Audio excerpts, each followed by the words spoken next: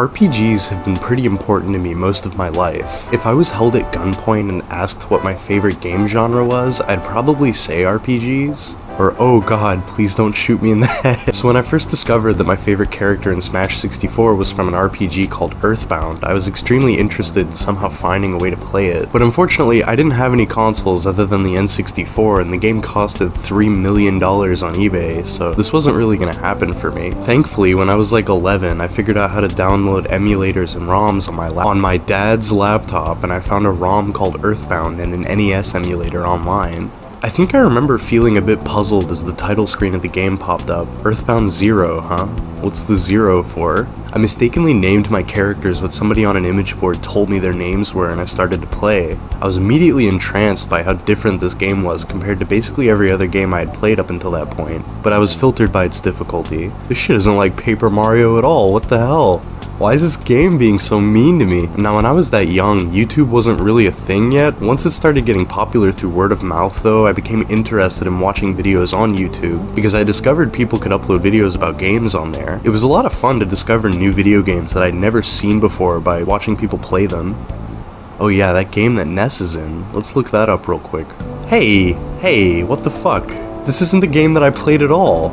Oh, it's a Super Nintendo game, not an NES game. Misinformation about stuff like this was a lot more common before YouTube, okay? Like, I'm an idiot, but this type of thing could have happened to anybody back then. Please stop laughing at me. So I ended up playing the real Earthbound and I loved it, of course. I could happily call it a masterpiece like every other fucking person on the planet that's played it. The original game that I tried would still linger in my thoughts though, and eventually I would return to it and give it an honest try. It's an 80s RPG, so it's got a lot of issues that keep it from being critically and culturally adored like its sequels. I tried my hardest to play it to the end, but as a kid I just couldn't get very far in it. I finished it a couple of times as an adult, however, and despite its problems, I think it's an extremely interesting game that doesn't get the love or attention that it deserves, and I want to talk about it today. I'm not going to be reviewing it or critiquing it or whatever. I'm not really interested in that. I'm more interested in talking about the game as a whole and maybe expressing why I think it's nice. Before we start that though, I guess I'll provide a little context in case anybody watching this lives under a rock and doesn't know what the fuck I'm even talking about here. You've probably heard of Earthbound, in passing at least. It's a big deal. Arguably the most influential RPG ever made, this thing's presence is immense. There are countless games that have come after it that wear its influence on their sleeve, and many of those games have ended up being influential in their own right. Degrees of separation, but instead of Kevin Bacon, it's Ness Earthbound. If you ask 10 game developers in the current year about their influences, I guarantee 9 of them would list Earthbound as an inspiration. This series is really fucking important to a lot of people. I am Earthbound. I'm an RPG, the second game in a set of 3. Maybe it'll be tomorrow when the bluebird flies away. A lot of people. The series is known as Mother in Japan and is spearheaded by Shigesato Itoi. This guy's pretty unique and interesting as an old god at Nintendo because he's not like a lot of these other dorks. He didn't have any background in programming or coding or anything. He didn't even know how to use a computer during the development of Mother or Earthbound. He already had the status of a celebrity in Japan in the 80s as a copywriter. His main bag was writing slogans for companies and commercials and shit. Konnichiwa.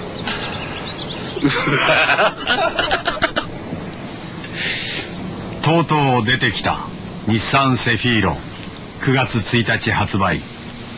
どうもキーワードはクーネル遊ぶらしいですよ。Feel the beat. Nissanです。 He made this sick-ass experimental new wave album in 1980.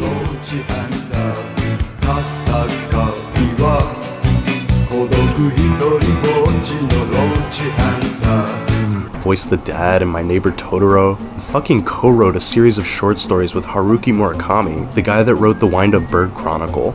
He made the best iPhone app ever made, Dokonoko. You ever hear about this shit? It's an app to look at cats and dogs. My cat's on here. Itoi fucking gets around. He's an interesting man, and he's always struck me as the type of person that really cares about art and creative scenes and keeps up with that shit. He's always had a penchant for Western culture, and when he started getting into video games in the 80s on his Famicom with games like Dragon Warrior, he wanted to make a game like that, but taking place in modern America. This was a completely original idea at the time, seriously, there were no other games like this. RPGs at the time were always focused on taking place in a fantasy setting. There weren't really really any games set in a modern, contemporary environment. Eventually he began a relationship with the idiots at Nintendo, and they let him have his shot at making a game as long as he agreed to write the entire script for it. I can't imagine what it was like creating games back then. The technology was so primitive by our standards now, but it's fascinating to look back on. Like, developers drawing out the sprites for the characters on graph paper before putting them into the computers they were using to program everything. The NES is really notable to me. Most of its library doesn't really do anything for me now, but it really is the starting point for modern video games. Before this console, it was just arcade cabinets and like bullshit Atari games.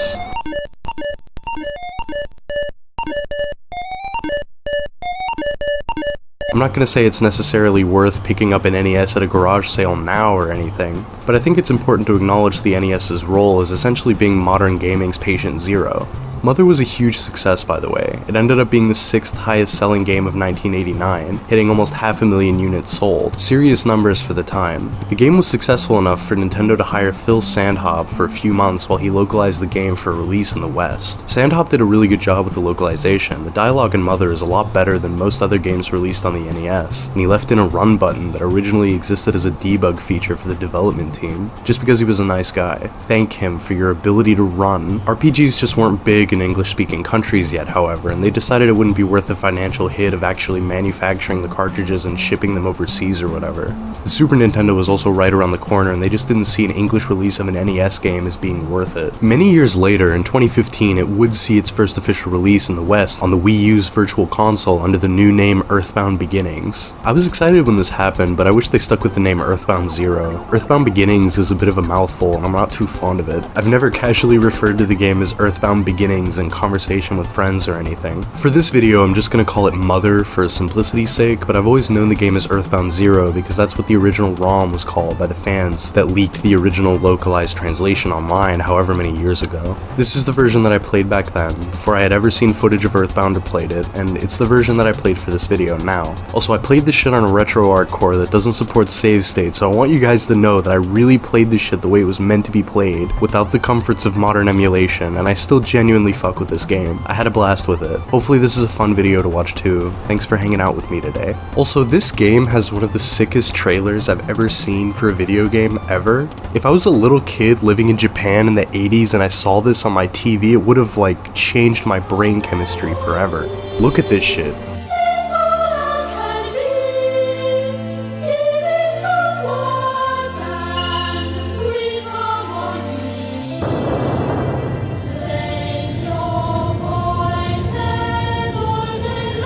Ending まで泣くんじゃない。名作保証。マザーついに大完成。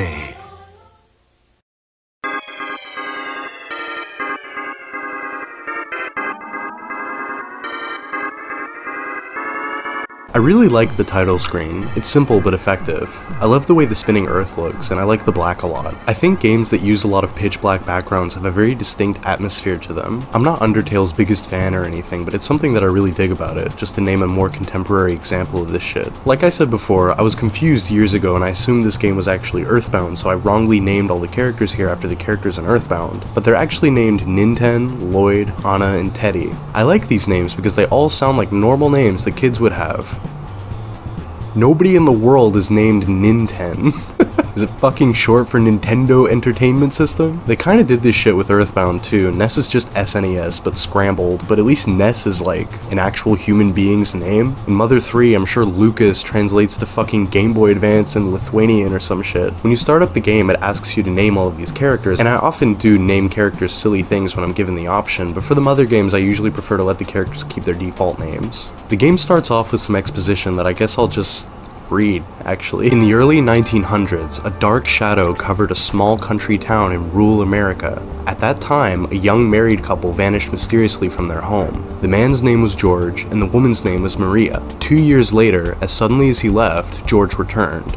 He never told anyone where he had been or what he had done, but he began an odd study all by himself. As for Maria, his wife, she never returned. 80 years have passed since then. This is such an ominous start, and it sets the tone of the game pretty nicely. I mean, that was definitely an alien abduction, right? What the fuck did George's neighbors think when he returned years later without his wife? Like, they definitely thought that he killed her, right? Jesus Christ. So after that, we're immediately given control of Ninten. Ninten is our guy, but you can easily see why I would have mistaken him for Earthbound's Ness, right?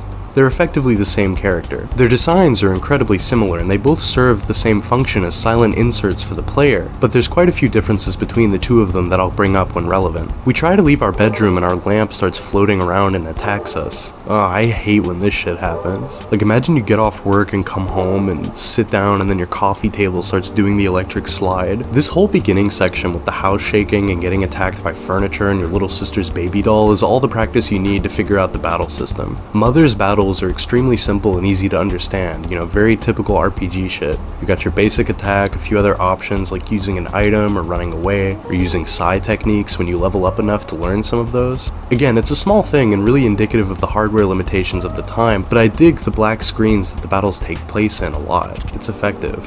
Like, look at the screen right now. Completely black, right? Now look at this. What is that in the distance there? Is it a friendly figure, or is it something that you should be afraid of? Is it getting closer or getting further away? You don't really ever know for sure, and I think this kind of uneasy feeling permeates the entirety of Mother's battles. After we defeat the possessed doll, we check it out and this melody starts to play out of it. I quite like this visual effect, it's very psychedelic for the NES. This is easily the trippiest game to come out on the system. Obviously Earthbound would up the weird visuals when it would come out years later, but for the time, this was really sick. We head downstairs and our mom is flipping out.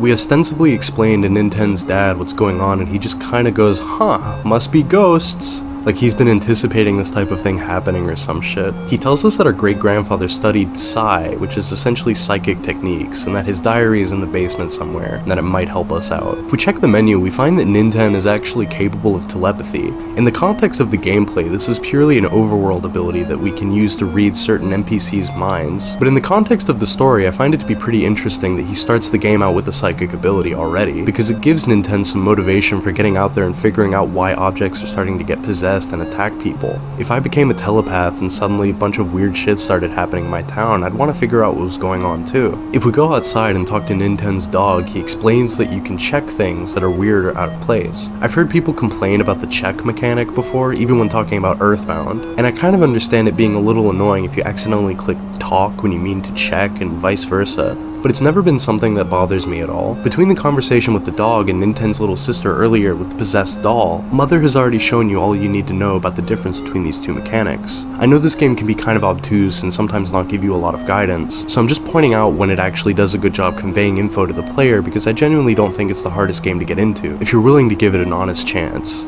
So we check Ninten's dog out and we find that he's wearing the key on his collar and we go grab the diary from the basement. This first route from Ninten's house to the first town, Podunk, is probably where you'll decide if this is the type of game you'll want to commit to or not. Ninten has very low stats when you start the game out, and the first few non-scripted battles will test you harshly. Mother takes a lot of grinding to make any progress at all. The amount of grinding and the high random encounter rate are the main things that turn people off from this game, I think. I'm gonna risk sounding really pretentious and jerk-offy here, but I honestly don't mind this game being on the difficult side because you're playing as a kid. You feel more at risk at all times playing as Ninten and Mother than you ever do playing as Ness and Earthbound, and I find that to be very compelling if I'm being honest. I'm not gonna outright say that it's fun that this game has random encounters every 2 steps and a lot of random things at play that can unfairly halt your progress, but I'm gonna say that I think it makes sense if you take the way the game is designed into consideration. You have to grind a lot in Mother, and the game gives you ample opportunity to fight enemies to level up, and lots of abilities and items to make it a relatively painless experience. People complain about this game a lot, and I think it's pretty unfairly judged. The final area of the game is especially hated by a lot of people, but I didn't have that bad a time at all there. Ninten develops a psi ability that lets you escape battles immediately, and by the time I got there, I was strong enough to handle it because of all the grinding I did. But I'm getting a little ahead of myself here. I'll address more things that people tend to bitch about when it comes to this game when we get to them, and I'll tell you why they're wrong and little babies.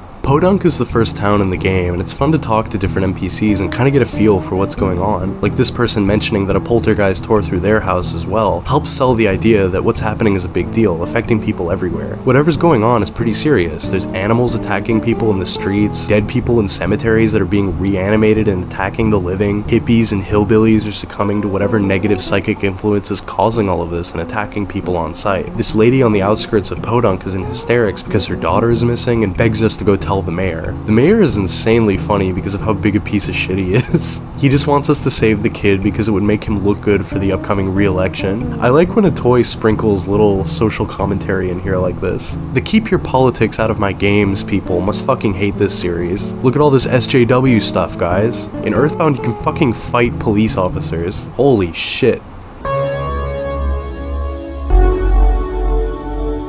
It's pretty insane that we're this early in the game and we're fighting reanimated corpses and shit. They sure don't make kids games like this anymore. Pippi, the little girl, is in an underground area hiding in a coffin for some reason. Sweetie, what the fuck is wrong with you? Would you really rather be here than at home? Is your mom an alcoholic or something? What's the deal? She actually joins our party briefly and can help us attack enemies and stuff. We only have her with us for a little bit and she's incredibly weak, but it serves as a nice little glimpse into what having party members later on will be like. We take Pippi back to the mayor, safe and sound. Wow, $100? That's it? I just fought like 35 zombies with a baseball bat. I'm fucking 12 years old. I'm gonna grow up with severe psychological damage. He immediately has a new task for us. He wants us to go see what's going on at the zoo because the animals are going insane and it's dangerous for people to go out there. Fine, I'll go fix this too. But first, let's see what Podunk has that might help us. In Mother, most cities and towns offer Nintendo some provisions, like department stores to buy healing items and new equipment and weapons, a hotel that you can pay money to sleep in that will heal you and restore all of your psi points, and a hospital that you can visit if Nintendo or any of his party members get sick or die in battle or something. This early on in the game, I rarely seek the aid of the hotels because you can go back home to heal up and restore all of your psi points for free, but the department stores are cool. It's always nice to upgrade your weapons and do more damage in battle, and this guy's selling a canary? Fuck it, dude, sure, I'll buy it. Its eyes show sadness. Oh, cheer up, little guy, I'm not gonna eat you or anything. There's actually an NPC in Podunk that tells us about a canary village, and if we explore around a little bit, we find a path leading out to it. There's a bunch of big bird people just hanging out over here. They're not very talkative, but if we return the baby canary to its mother, she gets so excited that she sings a melody for us, similar to the doll at the beginning of the game. So immediately, we don't really know what the deal with these melodies are, but if we check on Nintendo's status, we can see that we've collected 2 out of 8 melodies so far. It seems like these are going to be important later on, so I guess it's a good idea to be on the lookout for them from here on out. You know, a lot of fucking people complain about how difficult it is to find the melodies without a guide, but I don't think it's that bad. In an RPG like Mother, you tend to want to play the game by talking to everybody and exploring every house and every path and seeing everything that you can. And the game isn't that hard to figure out if you're inquisitive and take the time to snoop around everywhere. This is what a game like this is all about. This isn't Pokemon, dude. Everybody on this website that's given this game a negative review needs to write a twit longer right now. So the mayor wants us to go check out the zoo. It's to the north of the cemetery, and if we take the key that the mayor's assistant gave us, but once we get up there, Diddy Kong here takes it and runs away. I recently have decided that if a game has a monkey in it, it's good. There are no bad games that have monkeys in them. Fucking this one, Donkey Kong Country, Mega Man Legends, Monkey Ball, Ape Escape. I can't think of a single bad game that has a monkey in it. Can't think of a single bad game that has a monkey in it. Not a single. The zoo is so intense. Poor Nintendo is having to fight off elephants and tigers with his little baseball bat. Jesus Christ. I'm a child. Oh, cute. Look at the bunnies. Some flamingos. Okay, this area is tight, actually. We find an abandoned building, and I really dig the vines and overgrowth on the outside of it. It's a subtle thing, but it immediately indicates that this building hasn't been used by people in a very long time. Inside of the building, this eerie, high-pitched ringing is audible as we climb to the top floor. We find this Dr. Mario medicine capsule doing the Michael J. Fox, and we crack it open and fight a Starman Jr. These guys are awesome and pretty much the iconic Mother enemy. There's one on the box for Earthbound. They're cool, and I've always dug the way they look a lot. Very alien, but also cartoony. I'm a sucker for character designs without faces. I think it's a nice trope, both in making friendly characters that are extra charming and enemy characters that are extra unsettling. The animals stop being violent once the source of the high-pitched humming is destroyed, and we head back outside to see that there's a singing monkey in this enclosure.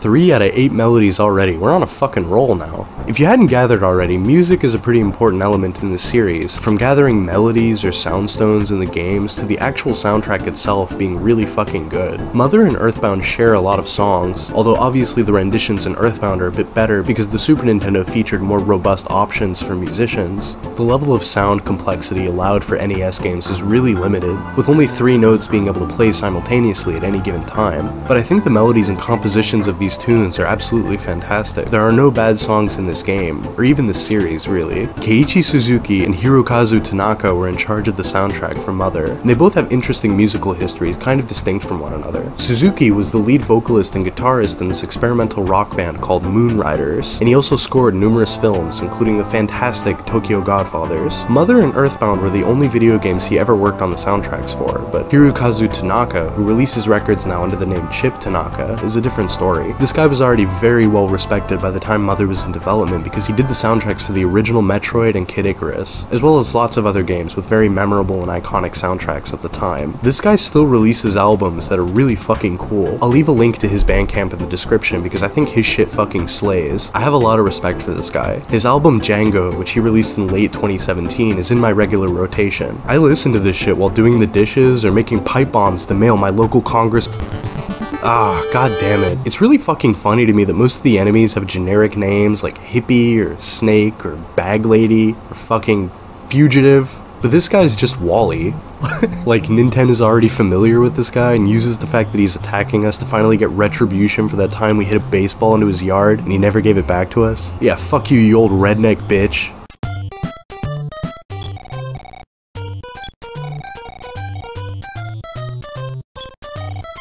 That's so funny, Mr. Mayor. Thank you.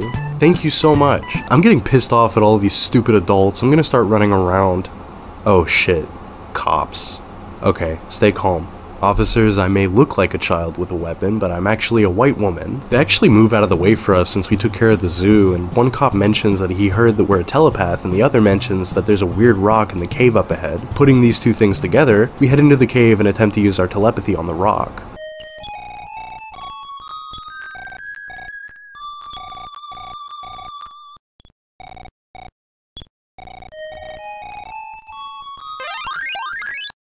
Oh shit, it's pink everywhere now. Weakling child? There's funny cats swimming around and little guys wearing witch hats. Alright man, I'm into this. This weird place we've been transported to is known as Magicant, and it's one of my favorite areas in the game for sure. It's such a shock after running around all this normal ass green scenery to be in this weird pink place. If we talk to some of the people hanging out here, we learn that the ruler of Magicant is someone named Queen Mary. There's shops to buy items and weapons here, and the NPCs act surprisingly ordinary considering we have no idea what this place is or why we're here. I'm strange. What, did this guy look at my internet history? Yeah, big deal. I have dreams like this all the time. This is why I stopped taking melatonin. The people living here are pretty friendly and nice. This guy lets us sleep in his house after we fix his spoon. This guy guesses my sexual orientation. You can heal here for free. There are a lot of weird enemies exclusive to this area, and I really enjoy when Mother introduces more abstract shit for you to fight and stuff. Up until now it's been kinda off, but not too out of the ordinary besides the Starman we fought in the zoo administration building. But now we're fighting like peppermint snails and floating eyeballs and the ugliest fucking tree stump I've ever seen in my life. God damn. There are also these bird guys called the Flying Men. These guys have always fascinated me because of how eager they are to sacrifice themselves. It's so weird. If we talk to one of them, they join our party while we're in Magicant and will help us fight against the enemies here. I try to avoid recruiting them though, because if they run out of HP during a battle, then they fucking die permanently and I feel really guilty about it. I don't like being responsible for such an earnest and compassionate character's death, good lord. If one of the Flying Men die, his gravestone gets erected outside of his house to remind you of the blood on your hands. And his brothers go, he died honorably. Anyway, my turn now. Just makes me sad. To the north of the peaceful town area, there are some guards protecting this castle. I'm guessing this is where Queen Mary lives. Now this is probably a pretty silly thing to bring up, but Nintendo is like, what, 12? So he's probably learned about King Henry and the House of Tudors and shit in school. Do you think he was like mentally scrambling to try and figure out how to pretend to be Catholic here? Like, oh shit, my parents don't really do church at all. Hope Queen Mary doesn't burn me at the stake for being too Protestant. I don't know, Nintendo probably wasn't worried about this at all. He's probably failing history. He's probably fucking failing every subject in school. Never mind. Queen Mary's castle is crawling with these Texas Chainsaw Massacre looking guys. They're not malicious or anything, just kinda creepy to me. Queen Mary addresses us by name and says that we're welcome to hang out in Magicant for as long as we want. We apparently ask her to sing for us, but she says that she can't remember her song. She really wants to sing, but needs us to collect all of the melodies so she can remember how the tune goes. Alright, now we've got a real reason to seek out all the melodies. How the fuck do we get out of Magicant?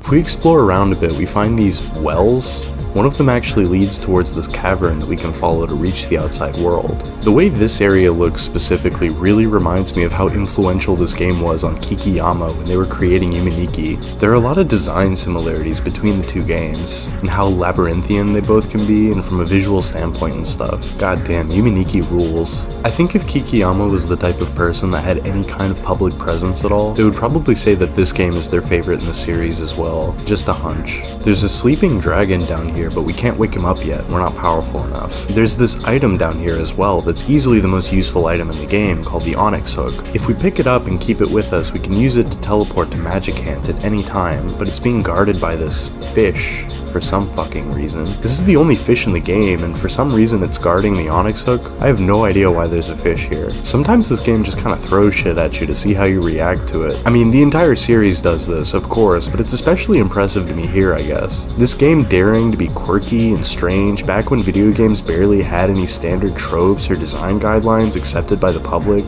before they were like a mainstream thing. I don't know, it's just cool to me. After we beat the fish, we reach the end of the cavern, and I don't even have any commentary here. I'll just show you how bizarre this conversation is.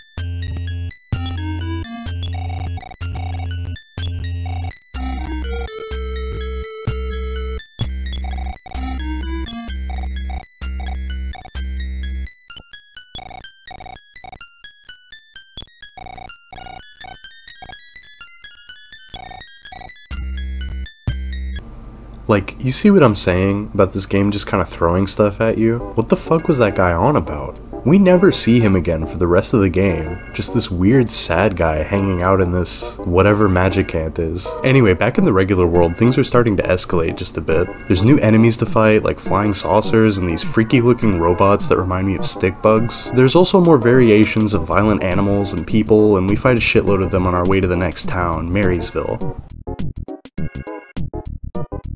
Yeah, me too, buddy. Marysville is pretty similar to Podunk, but a bit bigger. The towns all kinda look similar to each other, but their layouts are all different. So if you're playing through the game yourself, I don't think it's disorienting or mundane or anything. Just seeing my footage out of context might make this game seem a bit samey to you, but whatever, it's not a big deal.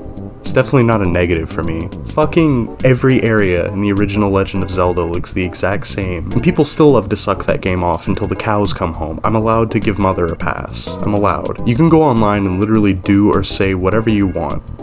Fuck you. Marysville has a department store and a hotel and hospital and stuff just like Podunk, but good lord, look what happens if you talk to the doctor at the hospital in this town.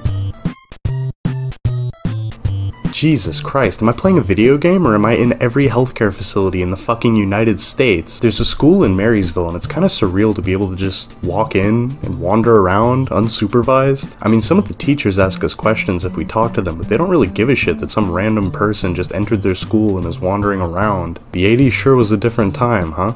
The door to the top floor of the school is locked, so if we walk around a bit, we find the school's custodian. He complains about his wife, and Ninten's like, actually she seems cool, because he's a woman-respecting Giga Chad. And the janitor goes, yeah, you're right, my wife kicks ass, and he awkwardly walks us back up to the top of the school to unlock the door for us. Oh wow. I actually really like this view a lot. It's like really nice looking. That mountain in the distance looks pretty familiar. Oh shit, this trash can has Parkinson's too.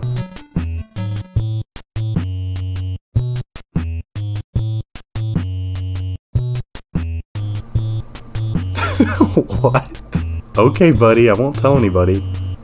Lloyd gets bullied and shoved into trash cans, I guess. Poor kid. He trusts us enough to come out of hiding, but he's really fixated on explosives and bottle rockets. That's probably his special interest. Respect. When I was his age, it was Sonic OCs. Not to get too personal here or anything, but I was shoved into trash cans and lockers and shit when I was in middle school, so I kind of feel a kinship with Lloyd. So let's go get him some bottle rockets from that factory he mentioned as a peace offering. Sweet's factory isn't really anything to write home about. It's the first factory in the game and it's really small with weak enemies to fight.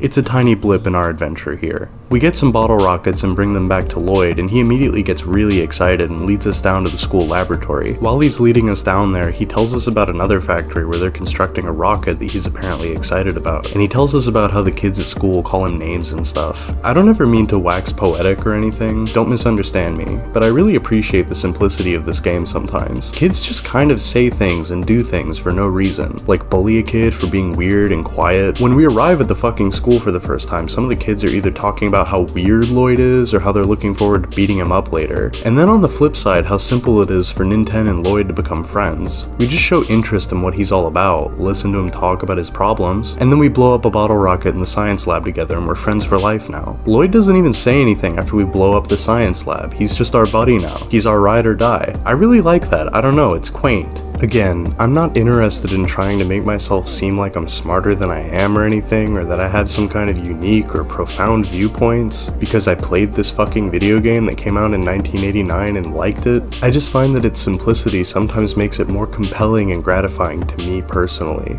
Pee poo poo. Lloyd starts out at level 1, so he's significantly weaker than Ninten is when he joins up with us, but training him up to our level isn't so bad. The enemies we fight give a lot more experience points per fight than the enemies at the beginning of the game, and having Ninten handle most of the combat makes things go relatively smoothly. I don't mind grinding a bit to give Lloyd some time to catch up to us. Lloyd is a cool party member. He doesn't have any psychic abilities like Ninten, but he can use a lot of weapons and items in battle that Ninten doesn't know how to use, like bombs and rockets and fucking guns. Again, he's a bit weak at first, but he's a powerhouse later on in his own way, and he's a welcome addition to the party. I like the way Mother handles fallen party members. If one of our guys runs out of HP in battle, we have to go to a hospital to go get them, and their ghost or spirit or whatever follows us around until we go save them. I think it's cute how they look like a little angel with the halo and stuff floating around behind us. It's really unique and charming. Kinda dark, but really charming nonetheless. We can also use the Onyx hook to warp back to Magic Hand, and we can revive fallen party members there for free. Man, what do you think Lloyd thought when we teleported to Magic Hand with him for the first time? See, look at him, he's at a loss for words. He's stunned. Oh yeah, that weird swimming cat was talking about a gift for a weakling child. I guess that's Lloyd. He gives him a magic candy that ups his stats a bit, which is nice. Did Aphex Twin name that song after Lloyd in this game? Probably not. I doubt he plays video games. I think he's probably too stuck up to do anything other than make music and jerk off. The Onyx hook is super helpful for getting us out of a pinch, but it's a little cumbersome to walk all the way through the cavern to get back to the real world every time. I mean, it's fine. It takes like 2 minutes. Earlier, Lloyd mentioned another factory with a big rocket. Let's go check that out. So I'll be honest, Duncan's factory is the roughest part of the game for me. It's absolutely massive, it's got lots of dead ends, and the enemies you fight here are just difficult enough to give you a bit of a hard time. Ninten has at least developed quite a few psi abilities that make the game a bit easier by this point though, like healing and removing negative status effects and stuff, so at the very least I was able to keep the boys alive while I was lost in this gigantic grey hellscape. The good news is that this is it. This is the worst, and it's really not that bad. While you're wandering around like a dumbass and crying and pissing your pants, the game graciously drops a bunch of items that permanently up your stats in here. So hitting a dead end isn't the worst thing in the world. At least you're rewarded in some way, and at least the game isn't fucking messing with your control scheme or some other stupid shit like that. It's extremely tolerable, sincerely. This is a good place to grind a bit as well. The enemies give you decent experience points for your time. The scientists in here all kind of look like Steve Buscemi. Lots of robots to fight. Lloyd, you said there was a cool rocket here. Where the hell is the cool rocket? Lloyd, if we can't find the cool fucking rocket, I'm gonna 3-point shot you back into the garbage myself.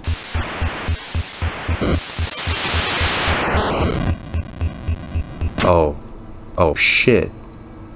Lloyd, we're gonna get in fucking trouble for this. The rocket hits this huge boulder that was blocking the train tracks outside of the factory and thankfully doesn't go anywhere near Hawaii. Now for about 2 seconds after the launch, I was like, oh shit, guess I better find my way out of here now. But then I remembered we could either use the onyx hook to quickly get out of here or use some bread. Bread. In this game, bread can either be used as a healing item if you eat it, or you can use it to make a breadcrumb trail and instantly warp back to wherever you want. It's tight actually. The game gives you a surprising amount of options a lot of the time. This is the most gracious RPG on the Famicom, probably by far. Honestly, I tried playing that first Fire Emblem game a while back and it gave me lupus. So after Duncan's factory, we can follow the train tracks to see what's past that boulder we destroyed. Ah, fuck. Lloyd, get behind me, it's Jesse Lacey from Brand New. There's a train station behind where that boulder was, and this guy inside of it is being a little dramatic. Just chill out, dude. I'll make you some chamomile tea. You can take a train ride to one of 3 cities. Oh boy. If we go to Reindeer and talk to this old lady at the station there, she asks if we're going to Snowman, and she gives us a hat that belongs to somebody named Anna. Reindeer is a fun area, but there isn't much to do here that's super important for our adventure. There's some places to explore and funny people to talk to, but the game is kind of nudging us to go to Snowman, so fuck it, let's go to Snowman. Let's go meet Anna.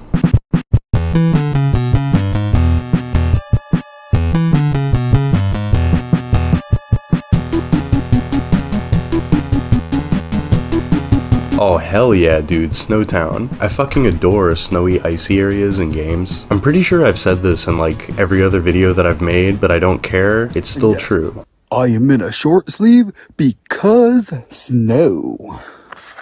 Yeah, this town is the best one as far as I'm concerned. Except for the fact that you can talk to people here and they can sneeze on you and get you sick. God fucking... Just go to the doctor and get treated for that real quick. Okay, back in Snowman, and we're gonna avoid getting fucking tuberculosis from some contagious shithead this time. Oh shit, guys, he's real.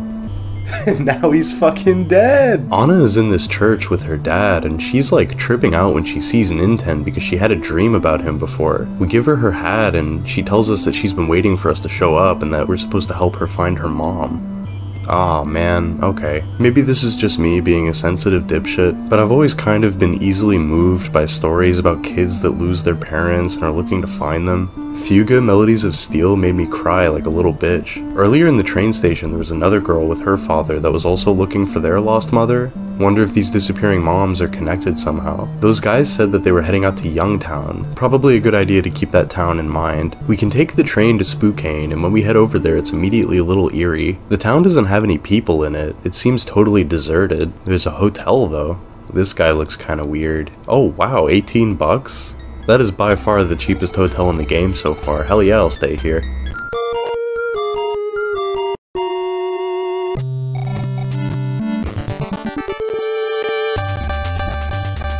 You swindled me. Past the town, out in the fields, you can see all of the residents of Spokane hanging out over there because their homes and the city itself has just become too dangerous / haunted.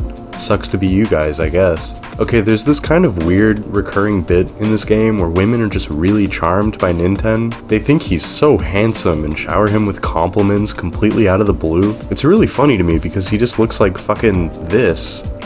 Can't relate. Whenever pretty ladies see me in public, they spray me with insecticides. She gives us a key to this house out here that's apparently super haunted and tells us to go nuts. I'm getting Duncan's factory PTSD from looking at how big this mansion is from the outside, but it's not that bad. It's dark in here and there's lots of ghosts and stuff to fight, but it's built in a pretty linear fashion. Not too hard to reach the end. This extremely ordinary talking mouse at the beginning of the mansion mentions a room with a piano in it, so I guess we should keep an eye out for a piano. You know, in horror shit, it's always like, a piano? What do I need to do to get a haunted 808 drum machine in the next horror movie? Oh shit, it's a FromSoft character. We get to the end of the mansion and the piano plays the 4th melody for us.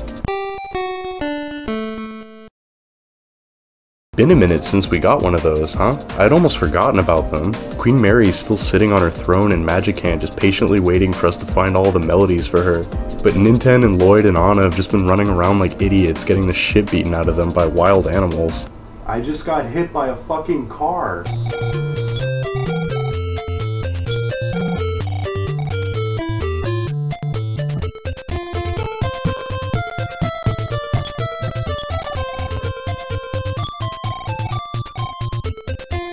Bug Error?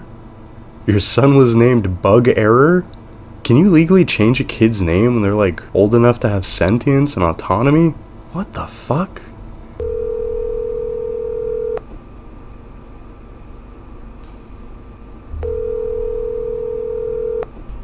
Child Protective Services, how can I help you today? I'm calling on behalf of Bug Error Rosemary. I'm sorry? Sorry, his name is Ninten Rosemary.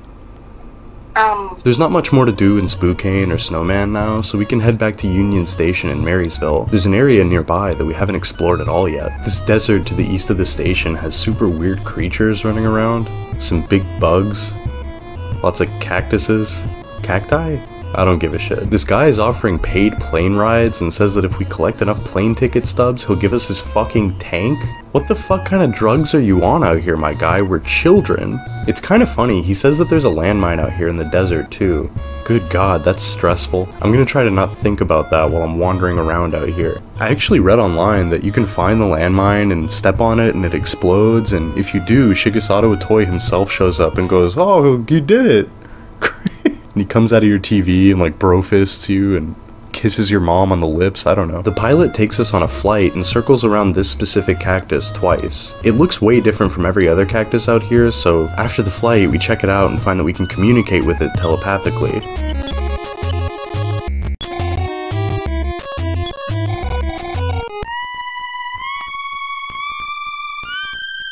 Fifth melody. Look, I know it's a little obtuse. I know it's a little cryptic.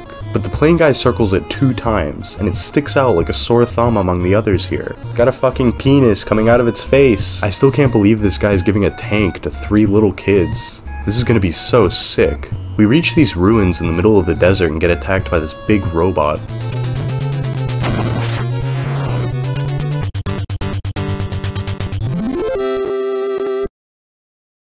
Quite an adventure, huh? There's another weird Yumaniki-ass labyrinth down here with these monkeys that are all pathological liars, but this one's a breeze to get through because there's no random encounters in here. I'm grateful for the break, honestly. At the end of the tunnel, we find another funny pink telepathy rock that teleports us back to Magic Hand, and when we check out that dragon in the cavern, he actually responds to us this time. But he's a dickhead and he won't give us his melody until we beat the crap out of him. We have all 3 kids here pretty powered up with psi techniques and weapons and shit, and I even brought along one of the flying men to help us out here, but hilariously enough, I wanted to test out if one of Lloyd's super bombs would be effective on him because they destroy most enemies in a single hit, and it worked. This was the easiest fucking fight in the game. I genuinely didn't expect it to work on a boss character like this, but thanks Lloyd. Okay, we're up to 6 melodies now, hell yeah. Since we entered Magicant through a new telepathy rock, when we exit the cavern, it spits us back out in the real world in a brand new area we've never been to before. It looks like there's some train tracks we can follow. Sure, I'm down to do some more Stand By Me shit with my new buds. I kinda skimmed over Anna earlier, so I'll just say now that she is by far the strongest party member we have, like offensively at least. Ninten only really learns psi techniques that heal or support in some way, but Anna is scary powerful. She can use psi to fucking freeze, burn, or electrocute enemies. Jesus. We follow the train tracks to a station that's out of commission and meet the most relatable video game NPC of all time. The other train station attendant guy needed a cup of chamomile tea, but I think this guy needs a Valium or something. Calm down. It seems like we've stumbled into Youngtown. If you remember earlier, that girl and her dad were coming here to look for her lost mom. They're not here though. Youngtown seems to have an ironically super fitting name now. Everyone here is a child and all of the adults are totally gone. There's kids crying, begging us to hold them, asking to bring back their parents. Fuck me, dude, I can't stomach this shit. Who's gonna take care of all these goddamn babies? This little girl says that a big ship took her parents away. Other kids say that they saw the ship fly past the next town and up into the mountains. Now, a link between the intro of the game and the game itself is beginning to take shape, but we'll hold off on diving into that for now until we have more pieces to put together. This game's story has kind of been loose and haphazard so far, with very few concrete things to guide us forward, like finding the melodies and meeting Lloyd and Anna has just kind of been what we've ended up doing without a clear sense of direction. This isn't a bad thing, mind you, and I actually really enjoy the fact that this game never really lets you 100% feel like you're heading in the correct direction, but it's interesting that things are starting to come together a little bit. If we explore around a bit more in Youngtown, we discover that there's a psychic baby living in this house. Talking to it obviously yields no notable results, but attempting a telepathic connection brings us to these incredible lines of dialogue. Have I complimented this game's sense of humor yet? I think it's seriously perfect. It's not a huge focus or anything. The jokes and silly moments are pretty infrequent, so I think they pack a bit of an extra punch when compared to later games in the series. All three games have a fantastic sense of humor, of course, but I'll say that I think I appreciate it most in this game. Earthbound has more jokes, and a lot of them are objectively funnier and shit, but the subtleties of Mother just hit different for me. The teleportation ability we get from the Goo Goo Gaga baby is fucking sick too. If you've played Earthbound, you're familiar with it already, but it's a very useful side technique that obviously lets you warp to any town you've been to before. And I actually enjoy that you've got to make sure you have enough cleared out space to run in before you make that jump. It's a lot more fun than just immediately teleporting to wherever you want to go. It's like in Sonic CD trying to get a running start before time traveling. I love when you accidentally hit something and it makes all three of our little guys here look funny when it explodes in their faces. It's cute. Those kids were talking about LA, the next town. Let's try and make our way out there. I don't think I've actually brought this up yet, but Nintendo has a map of the game's world. It's not super detailed or anything, but it was enough to help me get to wherever I wanted to go when I was playing. I didn't have to consult a guide that often, even though it's been years since I played this shit. Not that having to consult a guide regularly would have bothered me all that much, but for people that dislike having to utilize extraneous material, there you go. Gotta make our way through this big stinky swamp with these weird alien guys and crocodiles until we reach a house out here.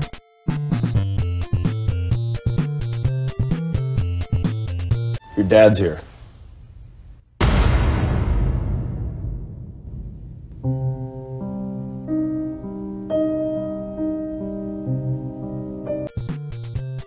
Damn, Lloyd. Can't even catch a break from your fucking dad. Why the fuck is Pippi out here? Did she buy this swamp house? Oh my god, I knew it. Her mom is an alcoholic. She came out here to escape. She graciously lets us heal up at her home and we're off. No fucking idea why Lloyd's dad is out here, but alright man. He actually asks for your name, like the player's name, so the game can address you personally later in a bit of a primitive meta sort of way. It's not Metal Gear Solid 2 or One Shot or anything, but it's definitely somewhat novel for the time. I don't even remember where the game addresses you directly, so it obviously isn't a huge deal here. In Mother 2 and 3, they definitely did quite a bit more with this idea, having the in-game characters actually refer to you as a real person and stuff. Once we get past the swamp, we find ourselves in LA, the final city in the game. There's the typical setup here with the usual amenities and weirdo NPCs to talk to, as well as gang members that fight you in the streets. These guys are affiliated with the Blah Blah Gang, which is either the best name for a gang I've ever heard or the worst name for a gang I've ever heard. I'm not entirely sure. The citizens of LA are aware of the gang and their leader, who is apparently somebody named Teddy. Now from the intro of the game, we'd probably assume, oh cool, fourth party member is out here, but it isn't exactly like that. You'll see. We find this live music club, definitely not a strip joint, being guarded by our wacky friend from the desert that gave us his tank. He's pissed off at us for breaking it, but like, didn't you give it to us, dude? Either way, he wants $200 for reparations, which is fucking nothing to us now. We have enough money to buy 10 copies of Earthbound on eBay. $200 is pocket change. We get into the club and this woman starts hitting on Ninten and buys him a drink. Then a cop comes in, and for a split second I was like, oh man, this bitch is in trouble now. But no, we're the ones in trouble. Come on, pig, I'm the victim here. I'm being preyed upon and served alcohol. Shut down the club, arrest the woman, not me. Are you fucking kidding me? I'm a minor. Pig takes us back to the station and confiscates our weapons and refuses to let us leave until we admit that we did a bad thing. But I didn't fucking do anything, dude.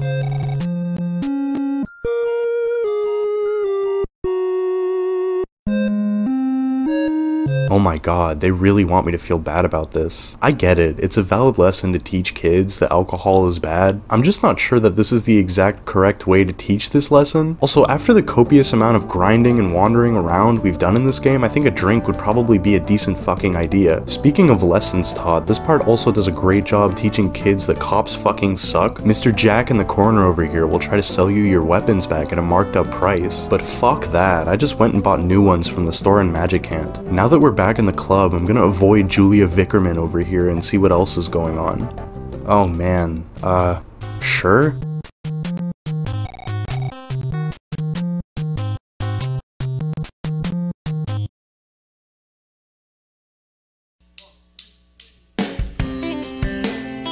Oh shit, it's Teddy.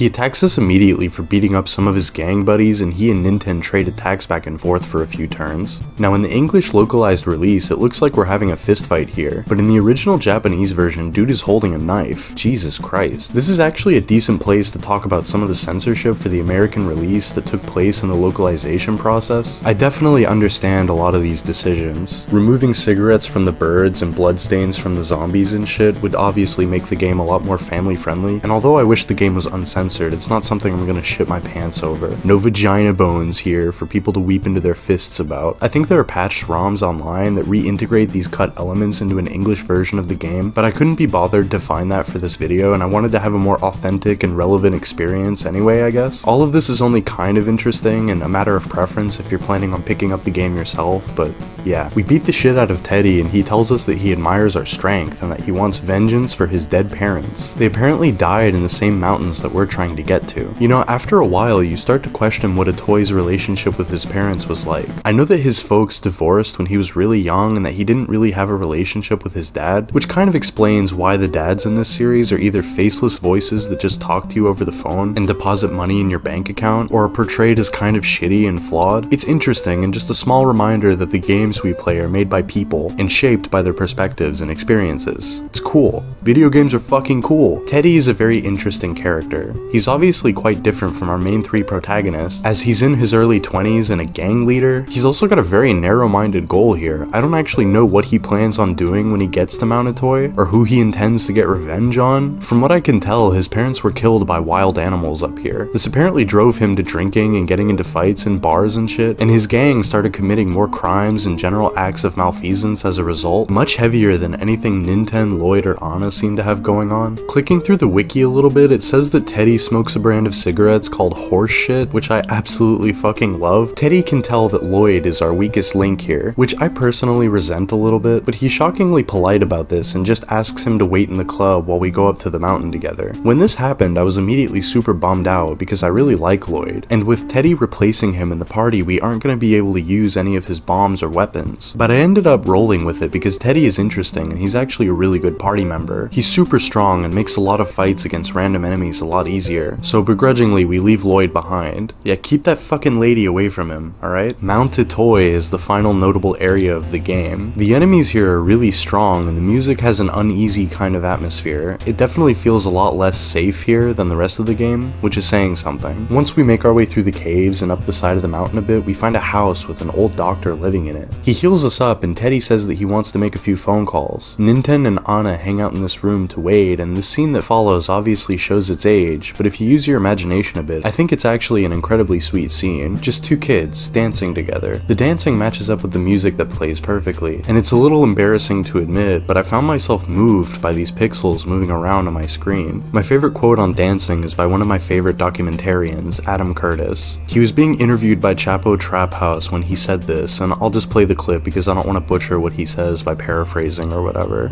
People behave as though they are being watched, even if they're not. Dancing is this really strange moment because on the one hand, it's that moment when many people give up that sense of self-consciousness and really let themselves be what they are. It's the moment when you are looking at people truly being themselves, and it's wonderful and it's glorious.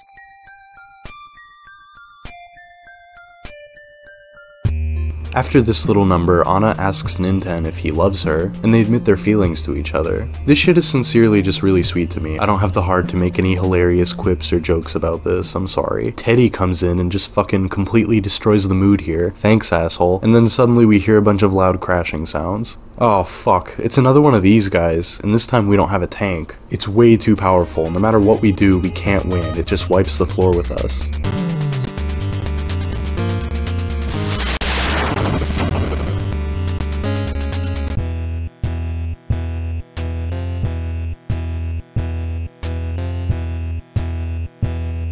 I have never been happier in my life to see you, Lloyd. After Lloyd saves us and takes us to a safe place, Ninten and Anna are revealed to be fine, but Teddy is a lot more seriously injured. I don't remember where I read this, but I remember reading someone interpreting this as Teddy shielding Anna and Ninten from the robot's attack, and I personally like this read a lot and will also assume that this is what happened. Teddy seems to have matured greatly in the few minutes we've had him around, but then Lloyd here drops my favorite line of dialogue in the game.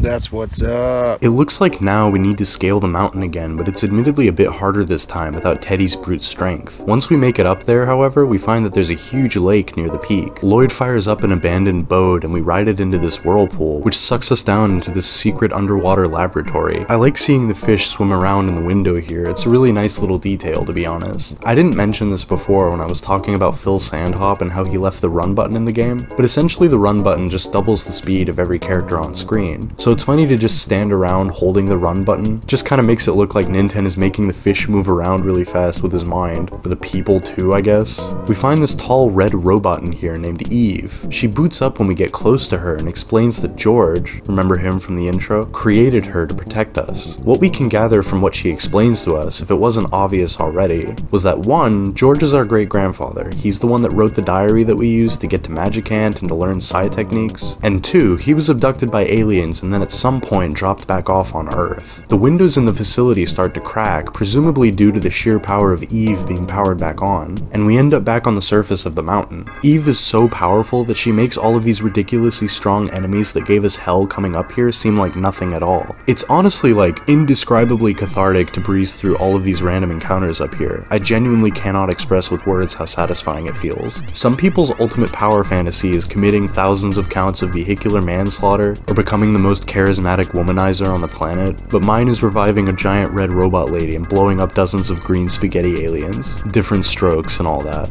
Now what we're supposed to do here is climb to the top of the mountain, and Eve will lose a battle with another one of those big robots, and out of her corpse we get the 7th melody. But I fucked things up and somehow managed to die to a random encounter or something, and Eve ended up in remains at the bottom of this final part of the game. We get the 7th melody from her like we're supposed to, but now we have to travel throughout this entire section without the aid of a big powerful robot lady that one-shots every enemy. This ended up being fine because Ninten has 4th dimensional slip, which is an ability that lets you immediately run away from a battle, but I get why everybody complains about Mounted Toy. They're over-exaggerating how hard it is, but it's no walk in the park for sure. Look, I had objectively the worst possible time at Mounted Toy. I did things the wrong way, but I still won't bitch about it. Just run away from the battles, it's fine. Duncan's factory was way worse than this. At the top of the mountain, this is waiting for us.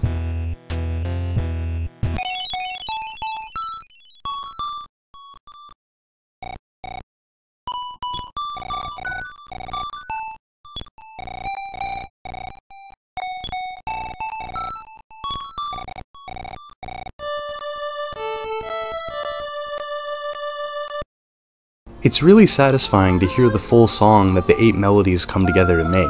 The full song is very creatively named 8 Melodies, and if you remember earlier, it's actually the song from the really cool TV commercial for the game. This game's soundtrack was actually arranged as a full studio album, with Keiichi Suzuki, Hirokazu Tanaka, and Shigesato Itoi all like in charge of it, with performances commissioned from English singers and songwriters like Catherine Warwick. She did most of the vocals for the album, but I couldn't find much about her online. She didn't have much of a career after this, unfortunately, other than the occasional single. The last thing I could find from her was that she contributed vocals to this dance song from 2005.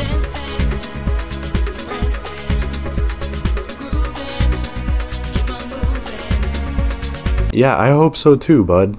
No idea. The version of 8 Melodies that's present on the studio album, the version that was in the commercial, was performed by St. Paul's Cathedral Choir, which is a young men's choir in London and have apparently been active as far back as 1127, and to my knowledge still actively release CDs and shit. Thought that was kinda cool. Now that we've completed the song, it's time to go back to Magicant to help Queen Mary remember it.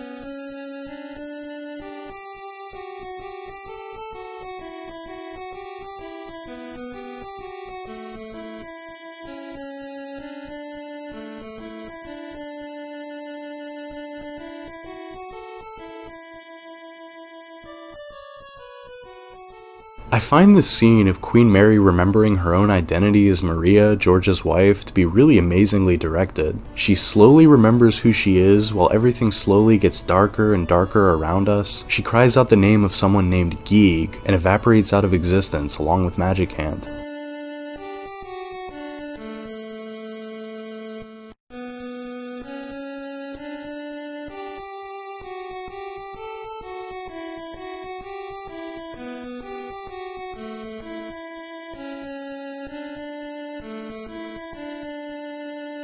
Jesus Christ. We're back at the peak of Mount Tatoy, and this final cave has a side path with a room full of human beings held in stasis pods or something. It seems like this is where all of the disappearing adults from Youngtown are, along with Anna's mom and anyone else that mysteriously vanished recently. One guy in a pod tells us that there's no point in trying to rescue them until we deal with the mothership. Oh fuck, he did it. He said the thing. He said the name of the game, guys. Guys, do you get it? Do you get that we enter the final room of the game, this unsettling dark cavern with a giant spaceship ascending in front of us? It's Geeg.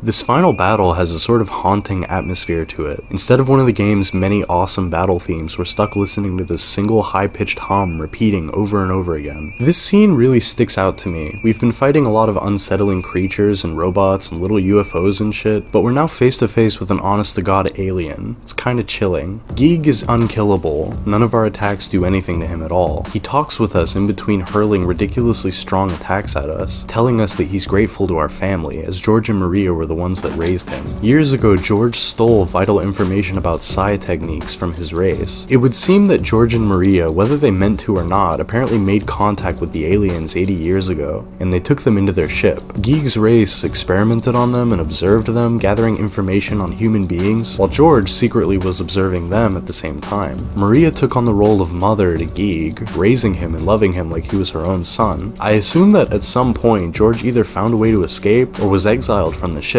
Although if that's true, I don't know why they wouldn't have just killed him. Maybe the aliens loved Maria and she influenced them to just letting him go free? I don't know. This is all speculation on my end, and I'm sure there's thousands of threads on message boards and wikis online where people have studied this with supplementary material and shit, but basically, Geeg's race are planning on kidnapping a large selection of human beings and destroying the planet for whatever reason. Geeg offers Ninten, and Ninten alone, a chance to board the mothership and avoid extermination. But Ninten obviously refuses, and Geeg continues to attack, telling us to just perish along with the other ugly Earth people. The battle screen has a new option for all of us that we can click now called Sing. If we click it, we start to sing Maria's melody, but this really sets him off and he can't stand to hear it and screams at us to stop. He interrupts us numerous times by attacking us while we sing, but if we keep at it, alternating healing and singing between the three of us, eventually he's worn down completely. He tells us that he'll be back at some point and flies off in his ship.